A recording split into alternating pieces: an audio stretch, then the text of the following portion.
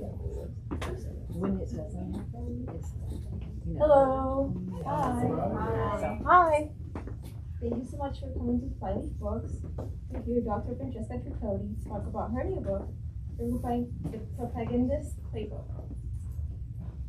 Dr. Francesca Tripodi is a sociologist and media scholar whose research examines the relationship between social media, political partisanship, and digital inequality. She is an assistant professor at the School of Information and Library Science and a senior researcher at the Center for Information Technology and Public Life at UNC. Oh, yes. In 2019, she testified before the Senate Judiciary Committee on how search engines are going to drive ideologically based queries. Her research has been covered by The Washington Post, The New York Times, The New Yorker, NPR, and more. Thank you.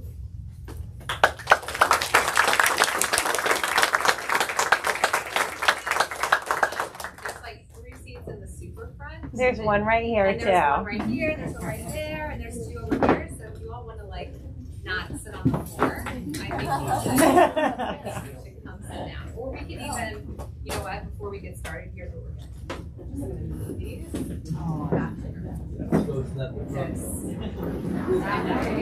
This is how you know someone's a professor. You're like, come to the front. That way people won't feel awkward. All right. Okay. So I'm Francesca Tripodi. I know a lot of you in this room, which makes it really scary. It's actually way more fun to talk to people you don't know. So thank you to all the people I don't really know for coming, because that will allow me to have a few deep breaths and calm down a little bit. So today I'm talking about my book that just came out today. Thank you. Thank you for those of you who bought a copy of it. That's phenomenal. It really blows my mind that I wrote a book that people are buying. So that's really, thank you for your support. And I've prepared like a 30-minute talk with the goal of us to have like a really robust discussion afterwards. And I've made slides because I'm a professor. So that's what I do, and that's how I keep my brain organized. All right, so what I did for my research, how did I make the book that you're reading today, is I essentially combined 3 forms of data analysis. So I'm an ethnographer, which in sociology speak means I spied on a bunch of people that gave me access to their groups. So I sat down with a conservative women's group and a Republican, there's 2 more seats here and some over there too. So I sat down with 2 Republican groups. Do I need a mic or am I okay? Hearing wise, okay. I sat down with 2 groups and then I combined ethnographic observations of their meetings, which included weekly meetings, backyard barbecues, political fundraisers, church events, basically you name it, for a couple of months. And then I combined that with in-depth interviews. I also did content analysis of all of the news and information that they were identifying as trustworthy sources of news. And then I did YouTube metadata analysis. So I worked with a data scientist to scrape YouTube tags to see how conservative and progressive content was being tagged and circulated online. And then I combined this with a methodological process called media immersion, which for 4 months, I consumed only news and information from the sources that those I was researching deemed credible and trustworthy. Now, in addition to all this work, I also did in-depth observations in Charlottesville, Virginia, in 3 white supremacist rallies that were taking place during the time of my research. And ultimately, the book culminated in a really fantastic rally at the Capitol on January 6th, 2021.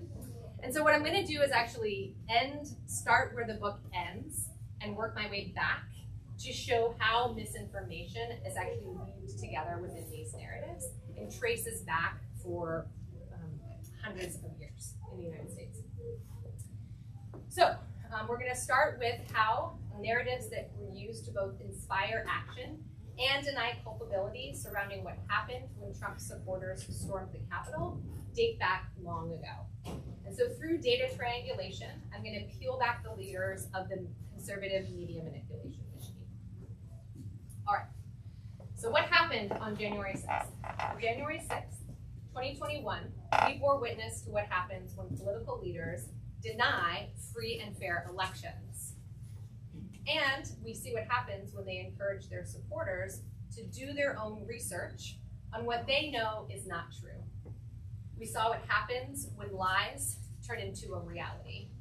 And that day began with a speech from then President of the United States, Donald Trump, where he addressed thousands gathered to protest what they believed to be a stolen election. So this was called the Stop the Steal rally. It was through this vision of a stolen election that people gathered there. Turn your cameras, please, he said to the news media covering the event, and show what's really happening out there, because these people are not going to take it any longer. In the speech, he credited his supporters for inventing the phrase, "Stop the Steal." But it was hardly the creation of MAGA Nation. The keyword "Stop the Steal" first appeared when Trump ran in 2016. And we can see this by using Google Trends data. So Google Trends data ultimately takes all the queries that are happening via Google at any given time. They aggregate them, and then they create a 100-point scale so that you can see which are the terms that are most prominent and which are the terms and when they become prominent, right? So as you can see from this data provided by Google, the concept of Stop the Steal started in 2016. You see this brief blip in search activity right around October 2016. Oh wait, we won that election. Okay, we don't have to circulate this concept anymore. You see it happen again in 2018. Unsurprisingly, when do you think that was happening? During the midterm elections, so during October and November of 2018. And then you see it hit again. This is actually the peak of when it could possibly, like 100 out of 100, so it means maximum interest, people searching this.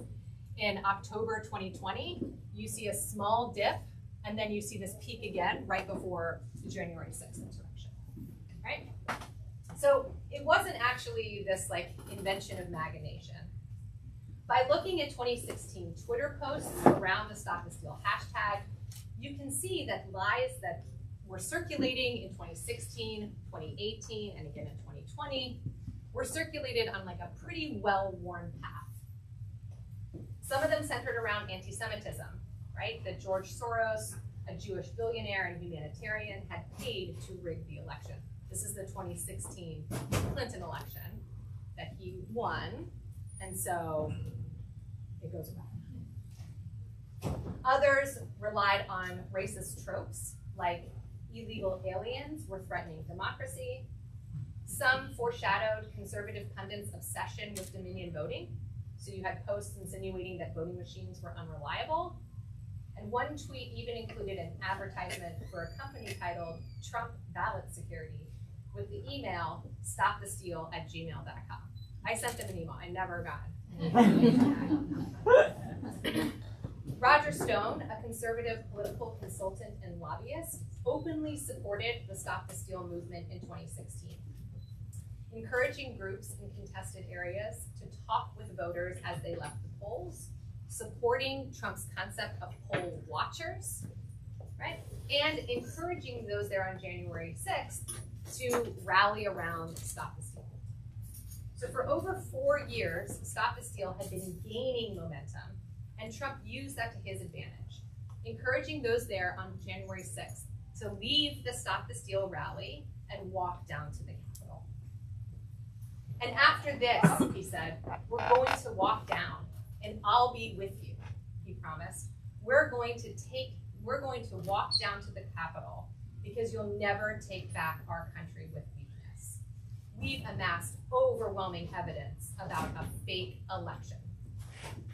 He went on to fill the ears of his supporters with unsubstantiated claims of fraud, including, but not limited to, dead people had voted, non-citizens had voted, tens of thousands of votes were switched from Trump to Biden, that Dominion voting machines had a 93.67% error rate. This is language used in his speech that day.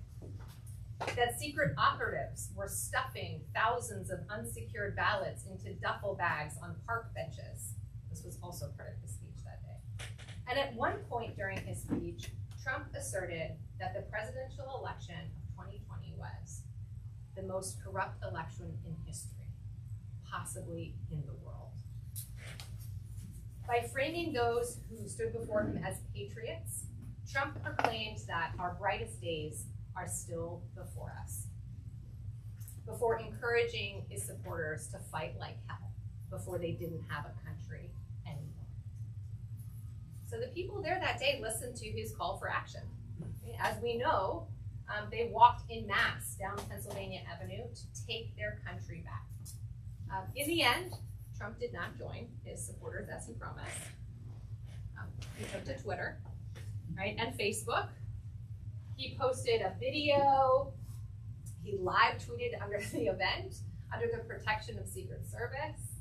And as Capitol Police officers shot a Trump supporter, he released a pre-taped response from the White House lawn, encouraging those to go home, but still claiming that the election was stolen. Despite Trump's clear motivational stance and video showing hundreds of Trump supporters ransacking the Capitol, the right-wing information ecosystem quickly tried to capitalize on the power of the internet and frame the violence on Antifa, right-wing, Antifa and Black Lives Matter. So here are some of the clips that were going on Twitter, on radio, in the news, and via news publications.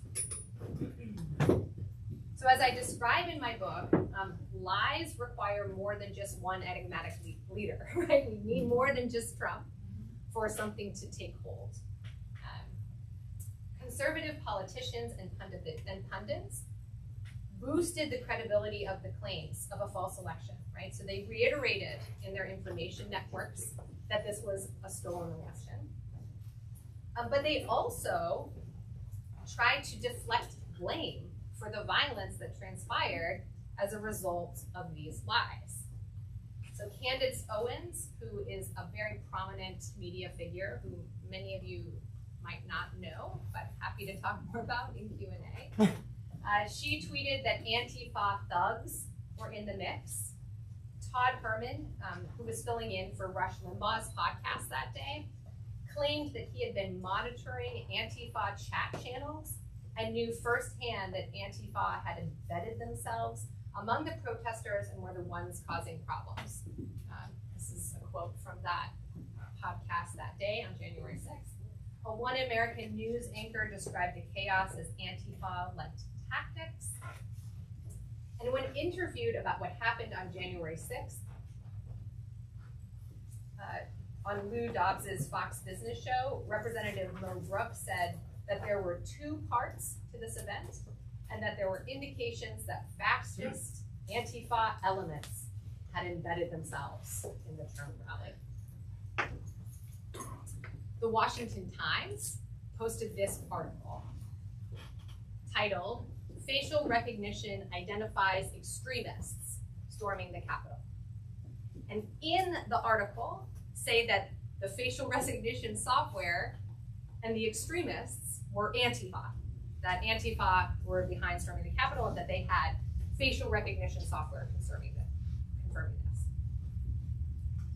Representative Paul Goslar shared that story on Twitter. This tweet is still up, by the way. You're welcome to take a look. It's still up, even though Washington Post printed a correction to the article. And the next morning, Representative Matt Gaetz from Florida took to the House floor and used this article as evidence to claim that some people who breached the Capitol were members of the violent terrorist group Antifa. Now, even though the Washington Times retracted the article, this lie is still easily substantiated through a simple Google search. So if you search on Google or your search engine of choice, I'd love to talk about this more later too. People are like, oh, good thing I use DuckDuckGo. But same thing on DuckDuckGo. Washington Times Antifa evidence. The top return is this article. And then the summary of this article provided via Google reconfirms this false claim, right? That Antifa members were the ones behind the violence on January 6th.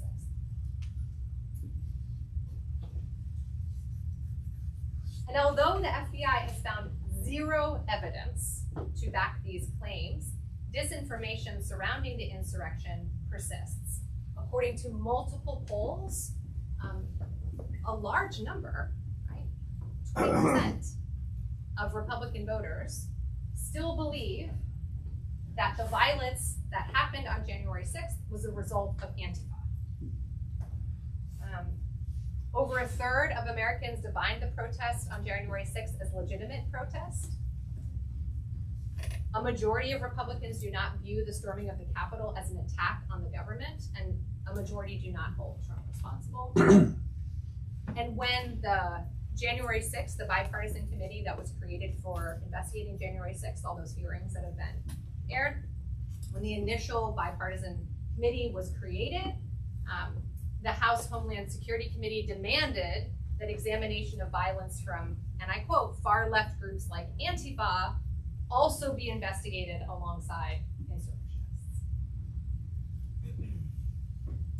But it would be amiss for us to think that these opinions were somehow formed in isolation or rare distortions of reality. For in fact, this is a very tired, recycled narrative. And dates all the way back to the 1800s, when during Reconstruction, Black Americans were able to use their voting rights, and for the first time, elect Black men to serve in Congress. So when their voting rights created representation for themselves, shortly thereafter, lies circulated that African Americans had abused their voting privileges, engaged in corruption, and stood generally unfit for democracy. The language used by Trump to secure election observers because of this idea of a false election is also a reused effort to suppress the minority vote and affect electoral outcomes. So back in 1981, the Republican National Committee created the National Ballot Security Task Force. This was a group of armed off-duty police officers hired to patrol stations in traditionally Black and Hispanic neighborhoods. So the falsehood that others, read Black and brown persons, steal their elections is subsequently used to justify their own efforts to impact election outcomes, right? We're living in a state of vastly redistributed voter maps, right? Contingent on this idea that elections are somehow stolen. And the recent legislation in Georgia, right, titled the Election Integrity Act, and restricts access to the polls and early voting situations. These two are based on this narrative of stolen elections.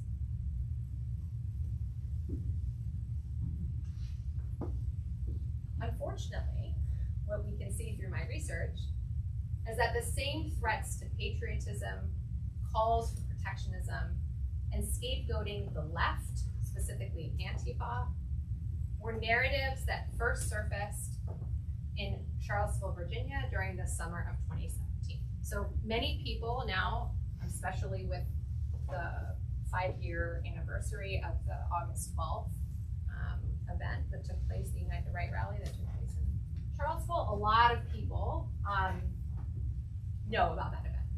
I would say fewer people know what happened previously.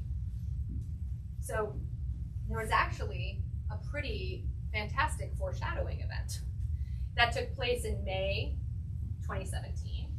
My family and I witnessed firsthand because we stumbled across it. We were walking to the International Festival that day.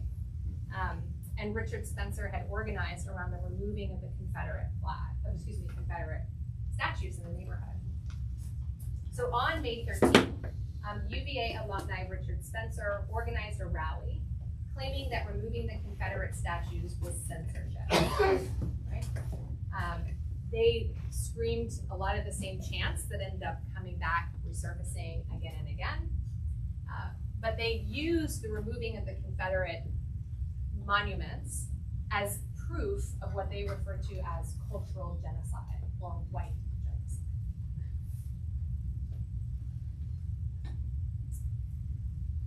On July 8th of 2017, the KKK, members of the KKK from North Carolina, dressed in their regalia and came to the same park, right? Waving Confederate flags and equating the removal of Confederate statues as cultural genocide. And this culminated on both August 11th and then August 12th, as people came again for the Unite the Right rally, rendezvousing, organizing, creating shuttles that brought people back and forth, right, with their parking stations. And they had been there, right? Because again, they were angry and they were mad about the removal of these Confederate statues. So why am I bringing up Unite the Right, and how does it connect to January 6th? One, they organized in the exact same way. So they used Facebook. This was actually, so part of my research, I created a Facebook account specifically to this project, and where I would friend people through an informed consent process after the interviews, and then I would use news and information that they liked, shared, or commented on to help me make sense of the news and information landscape. And it was through Facebook that I found out about the Unite the Right free speech rally. So it was organized, it was a public event organized by Jason Kessler. He then used Twitter to answer people's questions. And it was through these forums that I started reading about Antifa, encouraging people to come armed to these events because of the fear Antifa would have in disrupting their event. As the rally was unfolding, online chat rooms were already trying to deflect the blame away from white supremacist groups that had gathered there that day, using the language of Antifa. So one, they were trying to frame this person. This was misinformation circulating on these message boards with, this is not the person, the driver of the car that ran into the downtown mall and killed Heather Heyer.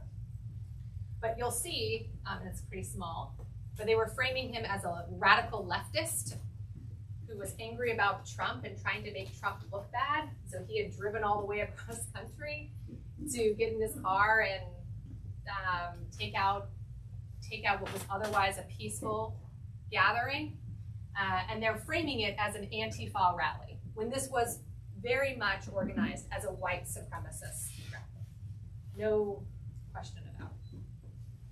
So you see this language of Antifa, which we saw again resurface as a beautiful scapegoat, creating momentum all the way back from August 11th and 12th. InfoWars published an article titled "Bombshell Connection Between Charlottesville, Soros, and the CIA," claiming that Soros, who I'm sure you remember from those Stop the Steal, the lovely Jewish billionaire villain du jour, had paid Antifa protesters to attend the Charlottesville rally and try to make Trump look bad. In the weeks and months that followed, and this is all news and information that was shared on Facebook, people were trying to frame the agitators, the violence, the fear that transpired at this event on the left.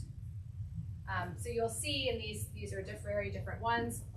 Leftist protesters, sorry media, this is not what peaceful looks like.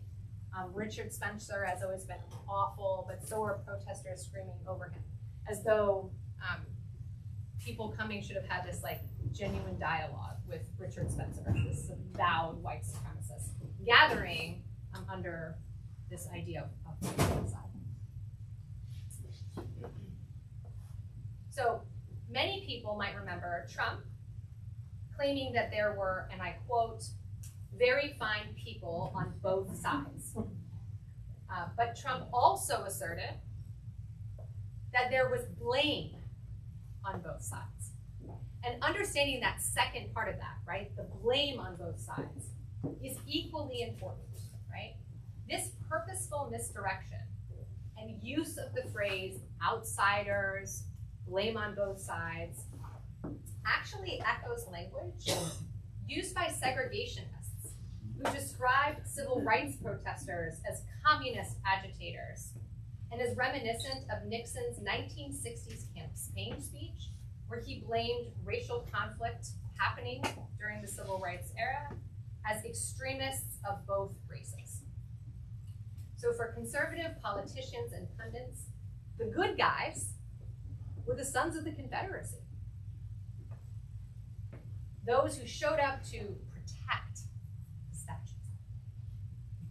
And the bad guys on the other side, or on both sides, were the real white supremacists who were different. And Antifa, part of this supposed radical leftist regime. What was really fascinating is that those I interviewed as part of my study also believed what their news and political respondents were telling them, right? That this was not the fault of Trump supporters. So one of the strategies of creating chaos, a respondent tell me, it's like Soros or similar groups, it's been proven and documented. All of a sudden, these people from out of town, they show up. They don't live here. You know, and I think that adds to the fakeness of the whole thing. So during interviews, people that I spoke with were saying to me that what happened on August 12th was not real, right? That it had been created by radical leftists to make Trump supporters look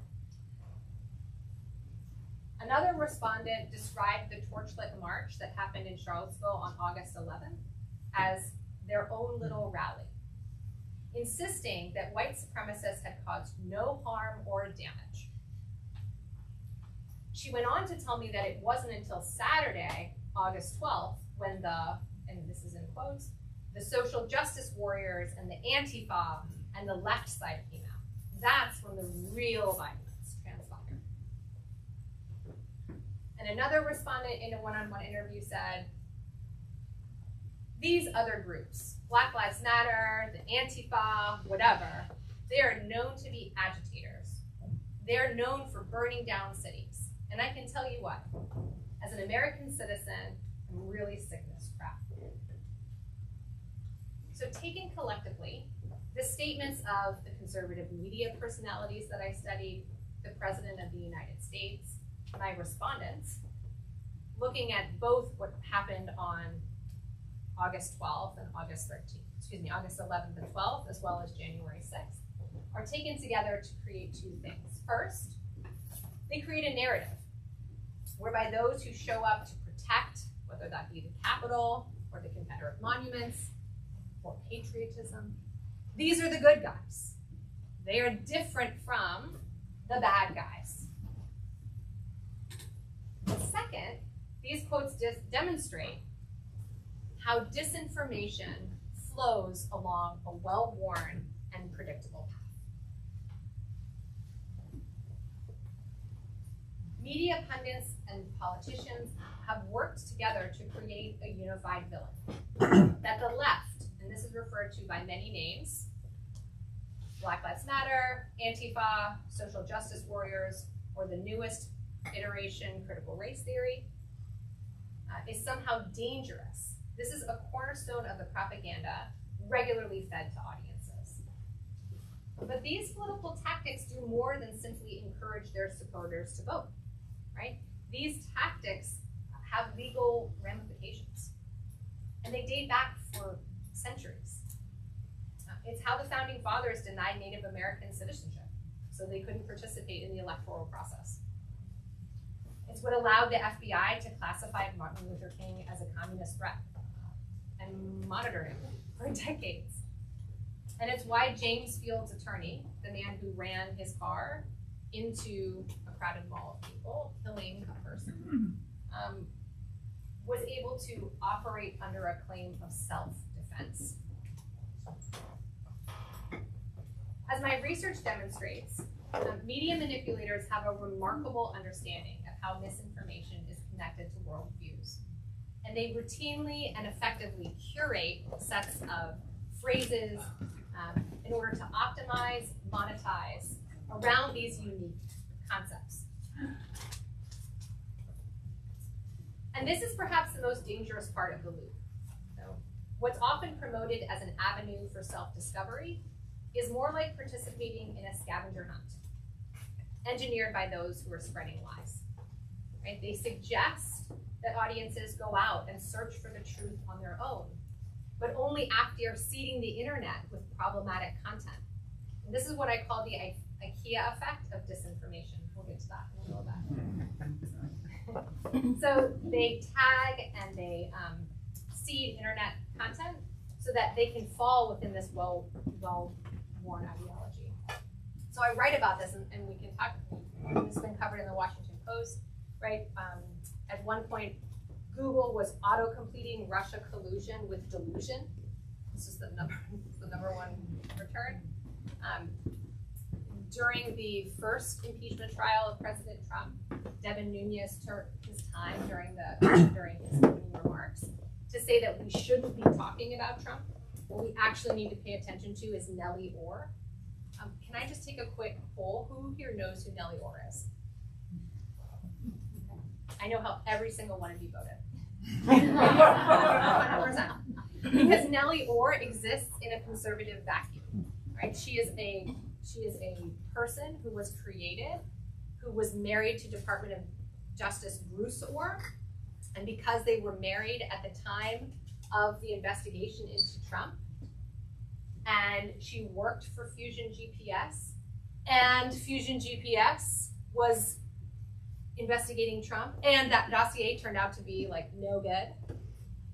It fueled the larger conspiracy that people were out to get Trump, right? That this was a witch hunt, that he had done nothing wrong, that they were trying to overrule the law of the people. And so Nellie Orr, and even if you Google her still today, she's like, no one else is talking about this, right?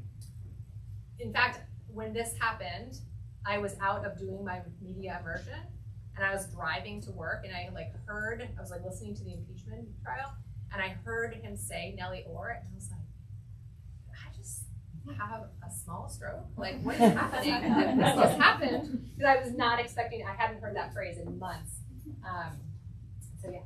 So the trouble is, people who are trying to fact check information for themselves might unintentionally strengthen their belief in these false claims, like I showed you when you Google Antifa evidence, Washington Times. In an effort to do their own research, people are trying to search for something they see on Facebook, but because of the keywords they enter, they end up just getting the same bad content they saw on Facebook. And they really understand, right, that by seeding the internet and tagging things with certain content, by garnering this interest, that Google Trends data, that spike in Stop the Steal, that was not by happenstance, right?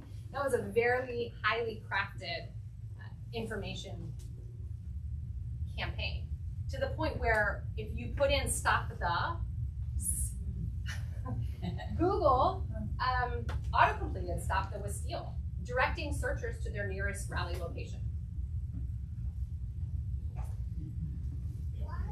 So this leads to what I refer to in my book as the IKEA effect of misinformation. So business scholars have found that when consumers put together pretty low quality furniture on their own, they tend to value it more. So, and they see this like through like Craigslist stuff, like people, if they put the chair, they're like, this is like totally worth $100, and it's definitely not, right? It's a really bad chair.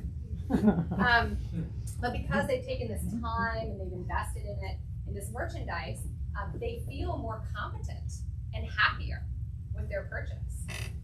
And what my research demonstrates is that conspiracy theorists and propagandists are drawing on the same strategy, providing a tangible, do-it-yourself quality to the information they provide. So independently conducting a search on a given topic makes audiences feel like they're engaging in an act of self-discovery when they're actually just participating in this scavenger hunt engineered by those spreading the lies. Now, what's really fascinating, Representative Marjorie Taylor Greene described how she engaged in this process firsthand when she testified before Congress as the House debated whether or not to remove her from her 2 committees. This is available on C-SPAN. I highly recommend you watch this clip. She basically explained that she didn't trust the mainstream media. She thought that Trump was lying to her, that they were lying to her about Trump. So she went to Google and she looked up her own information, and it literally led her to QAnon, right? And she talks about this process of self-discovery, and she's an elected representative, right? So these processes work. As voters and residents, we have to push back on 2 things. This is a big thing that I talk about in my book. One, we have to recognize that these narratives of extremism are really embedded into these narratives of stolen elections, right? That the concept of a stolen election is predicated on this idea of white supremacy, that only certain people should be allowed to vote. And we need to push back on that narrative. The other thing that I really want us to get from the book is a more nuanced understanding of how keywords work in our search function. So we think a lot about this idea of like filter bubbles and echo chambers, and it's really easy to put all the blame on the technology companies. But actually, we teach them an awful lot, and a lot of what we teach them is rooted in those first words that we start with. And I'm happy to talk a little bit more about that in Q&A as well. And the last thing I hope we can do is work together to create more practical guides and understandings of how these disinformation feedbacks work. Because oftentimes people are saying like, well, how do we fix Google, or how do we fix, or I go to DuckDuckGo. I'm like, oh, that's still not the point, right? And so what we really need to understand is that disinformation isn't a bug in the code. That's not something that can be fixed via search engine UX designer. It's actually a feature being wielded for political gain. And this is a great risk to American democracy. So thank you for my pilot talk. Does that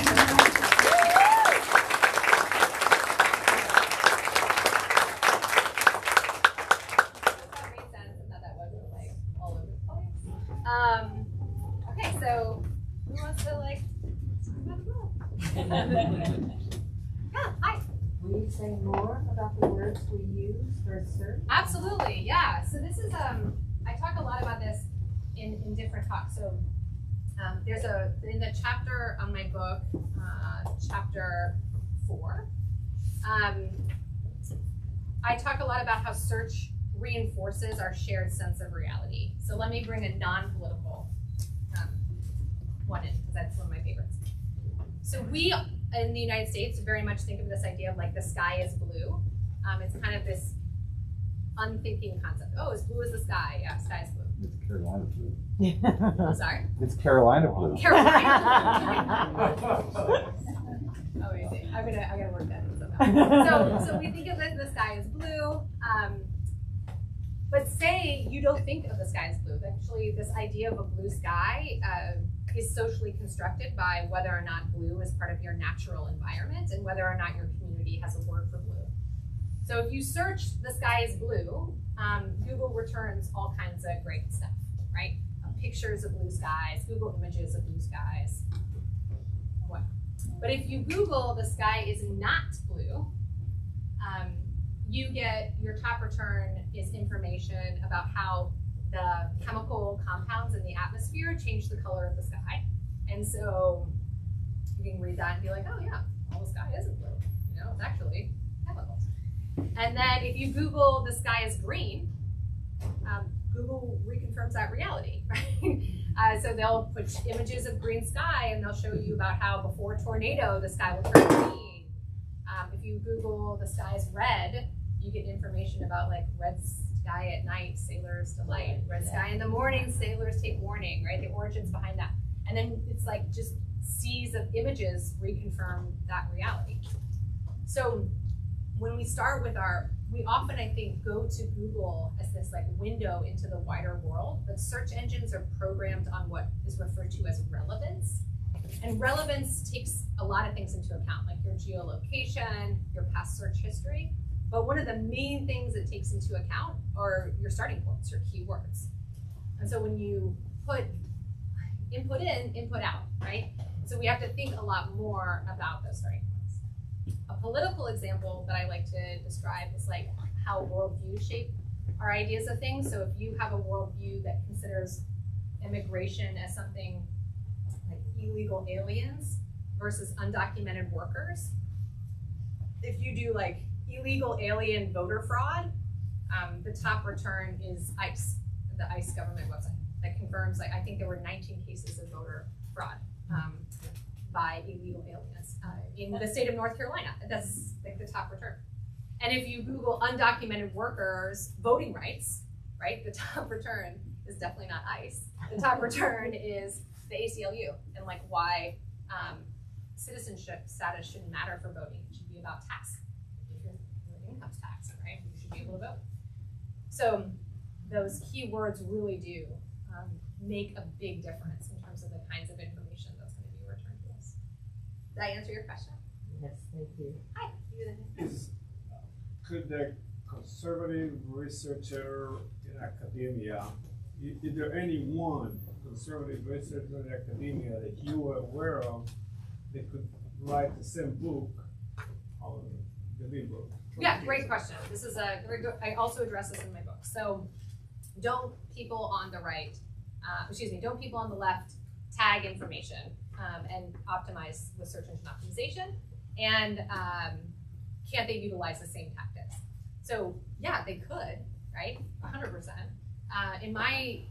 So in one of the chapters, I did a YouTube analysis of how how content creators tag their content, and progressive content creators are horrible at understanding search engine optimization. Right? So it's like the number. So we did 8. It was like 8 conservative, 8 progressive YouTubers, and the top channel the channel that most frequently tagged their content with social justice was Jordan Peterson, who's like a very conservative personality. Definitely not like this feminist channel, right?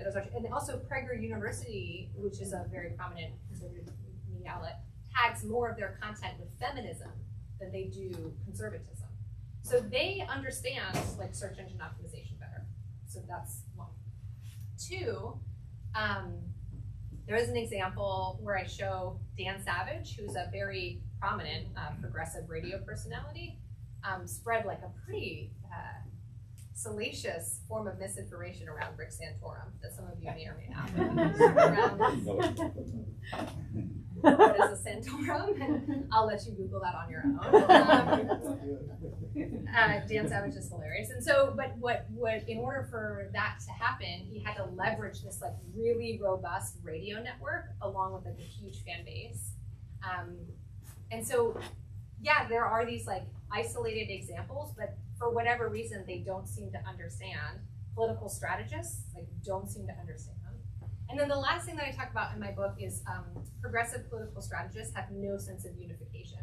So political strategists on the right have taken decades to essentially meld together people under what I refer to as the 5 F's of conservatism. There are no 5 of anything progressive, that there's like things we ultimately like really agree on. And we need, I mean, I would say if they wanted to be effective, take the playbook, right?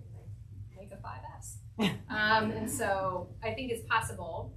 And then the last thing that I just want to throw out there, this is drawing on the work of Harvard scholars that did like an insane amount of data work on how information flows.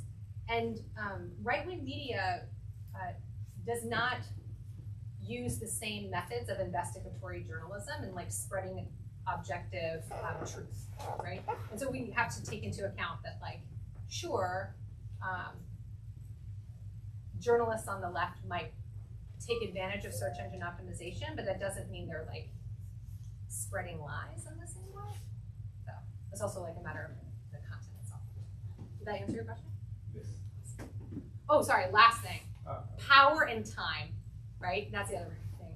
They really have way more money to do this. In the book, you mentioned that as far back as 1994, like conservatives had like a list of vocabulary words that they constructed that they told their politicians to use. Yeah.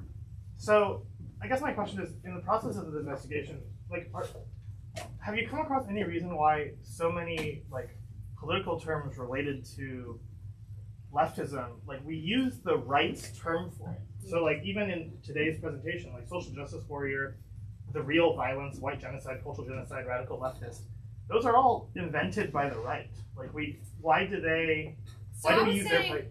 I would disagree with you on some of them. So I would say some of the stuff were created by the right, like climate change was created by Frank Luntz in the 1990s as part of the Contract of America to make it seem like the science was still out on global warming. Well, okay, what's an asterisk is like either created or redefined. Sure, redefined. So I would say in terms of like redefining and reappropriation, you know, Foucault's concept of power and language is power, right? And so if you already hold like pretty, and you look at like, in terms of like white male wealth and white male representation in politics, if you already have a lot of power, you have the ability to reappropriate content much easier. And I talk about this in Black Lives Matter, Blue Lives Matter. So the ability to like recapture and retool and reuse concepts is predicated on having power to begin with. And so what I try to do in this book is demonstrate those like lopsided power dynamics and why it's not as like, equal for that reason. Does that make sense? It does. But yeah, we're really like, I'm sorry, I say we, but I mean, progressives are the left is really bad. Extremely bad at it. I talked about this the other day. It's like the new thing that they passed related to climate change. They called it like the inflation rising bill or something, and I'm like, oh my god, inflation reduction. Yes. But like the last thing we need before an election is like talk about inflation being real, right? That's like the word, like you gotta name it like No Child Left Behind, right? So that you're voting against children, and like how horrible are you? You know, yeah, like words matter.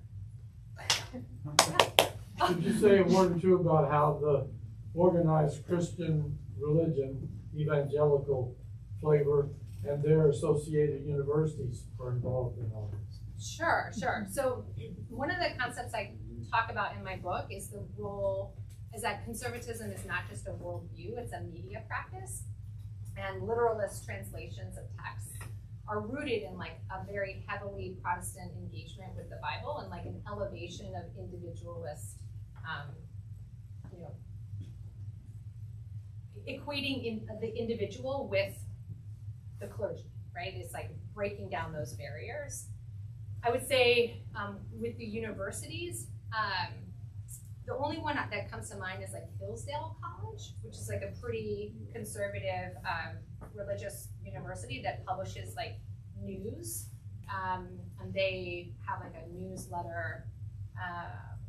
But I talk about it in my book, and I draw on this other really great book called Prophets and Patriots that I highly recommend. It talks about how religion can be used on the left and the right. It's not exclusive to any one denomination. Like religion has been used historically for progressive. I mean, Martin Luther King, right? I used the scripture, used the word to advance like a lot of equality. So it's not just like elevation of the Bible, but it's like a biblical inerrancy that is distinct amongst conservative voters. And I call this practice scriptural inference. And I talk about how it's not just exclusive to the pulpit, that it's applied like to constitutional, the Constitution, right? So constitutional literalists use the same method of like dissecting line by line. Oh, okay, we only have 10 minutes left, so just do two quick questions. Assuming you're not funded by Soros, were you worried about like this being like, see, it's proof they do have plants, like they are in our circles? Like, how would you respond to someone saying that like you are, like you're proving them right? Okay. So I would say George Soros Open Society Foundation does fund a lot of research, right? They fund part of the research of data in society. I would say think tank, like funding research is different than the claim that George Soros paid like thousands of people $10 to get on a bus and somehow create this like outside agitation presence that otherwise would have been like super peaceful if just the white supremacists had been allowed to be there. But yeah, so I think what that just ties back to is interesting. What I find fascinating about it, and I talk about this in my book, is that, for example, when I was at the KKK rally, a bunch of people that didn't live in Charlottesville were there protesting the removal of Confederate statues. But they didn't understand themselves to be outsiders, right? So they were like, oh, all these outsiders are here today. And I was like, oh, where do you live? And they're like, Roanoke, right? Or something. And I was like, that's pretty far from Charlottesville, right? So like, it's this positionality of thinking that like their land is any land, and that like all these others are like encroaching on their space, public space. And a lot of that is demarcated public space as remnants of like white supremacy and like white spaces. Yeah, you'll be our last question. Okay. You, in talking about white supremacists and their views, imagine a white supremacist nirvana, and in that nirvana, the women would have certain very defined roles, the men would have other roles. What did you find in the people you interviewed that were the significant gender differences? Yeah, definitely. I mean, I think gender, so I talk about this a little bit in the role of family, and family being a very heteronormative space where men are the ones who go to work and women are the ones who stay home and raise their children. And that also obviously bleeds into the idea of like anti-abortion rhetoric, right? This notion that like women could just stay home and take care of a baby as an option. The more the better. Right, the more the better. And it also, it talked about this, white supremacy is like super mainstream, and this idea of white decline and using demographic data to support this idea that whiteness is somehow under attack in the United States is part of all mainstream conservative content. And in an article I wrote for Define American, it's out, it's just like a free open source article, we look at the role of white decline, and that's specifically on this idea that women need to be having more babies, white women need to be having more babies with white men, because the decline of whiteness in the United States is proof that there's more power. Okay. I think that's all. We have to have a hard stop. Everyone's got to be out of here. I just want to say that I'm still waiting for my check from George Soros. Yeah. 10 years ago. Yeah, so yeah, on your way out, George Soros will give you each $5. It was really great. Thank you.